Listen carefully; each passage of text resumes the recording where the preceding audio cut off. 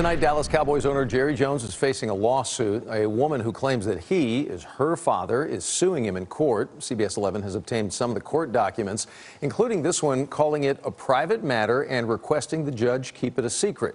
But in the paperwork, attorneys for Alexandra Davis claims that Jones is her, quote, biological father. And the filing states there are, quote, several additional allegations claiming Jones paid her and her mother to keep that information confidential. CBS 11 did reach out to Jerry Jones' personal spokesperson tonight. He declined to comment on the matter. We do know there's a hearing set for March 31st, where we do expect to learn more about the case.